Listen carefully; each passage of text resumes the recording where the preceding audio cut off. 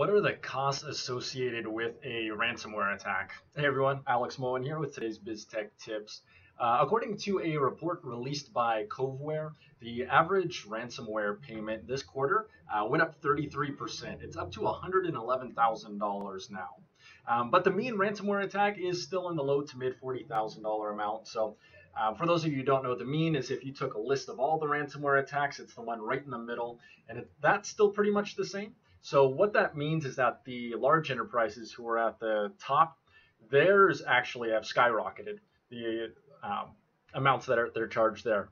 So what's happening? Many cyber attacks, they got a lot worse because with people working from home, security has been a lot worse as well. So they've been able to take advantage of that. Or lots of them were actually healthcare organizations that were targeted, and they've just been overloaded.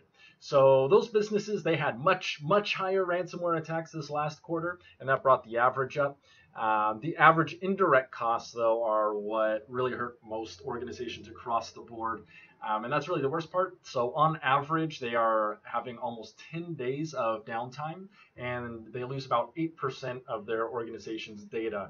That's pretty typical. And that's not even to mention the unmeasurable things like what's the loss of trust, or if the customer's data gets out, the loss of brand or things like that as well. So ransomware attacks, they're primarily happening from three things. So first, phishing emails. Second are software vulnerabilities. And third is just remote desktop protocols being compromised. Let me know if you have any questions. Make sure that you're staying secure, especially if you're working from home. And have a good one, everyone.